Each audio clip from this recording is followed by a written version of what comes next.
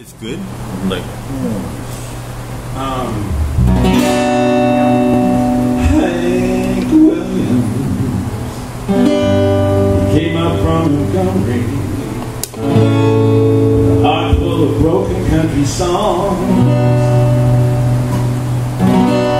Nashville, Tennessee, didn't really understand him, 'cause he did things differently than the way that they were done.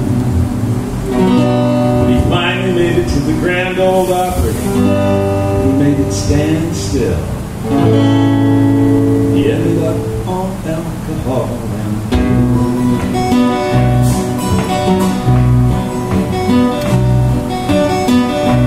Elvis Presley, he came up from Jackson. A brand new way of singing and a brand new way of dancing.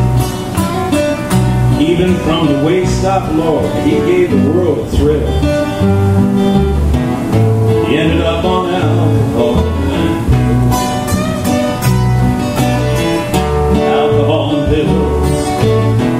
It's a crying shame. Well, you think they might have been happy with the glory and the fame.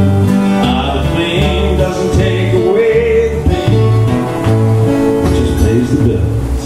And you wind up on alcohol and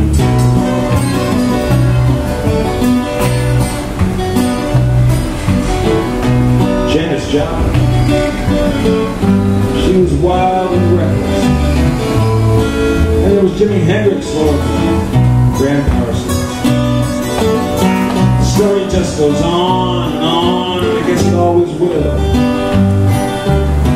They end up on alcohol and pills. Alcohol and pills. It's a crying shame. Well, you think they might have been happy with the glory and the fame. The fame doesn't take away the pain, it just pays the bills. And you wind up on alcohol.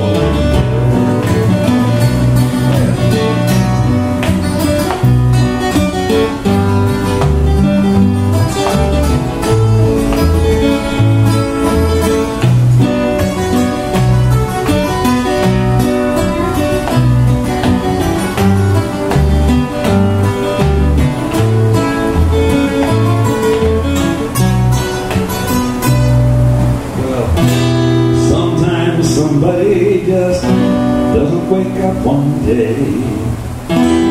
Sometimes it's a heart attack. Sometimes they just don't say.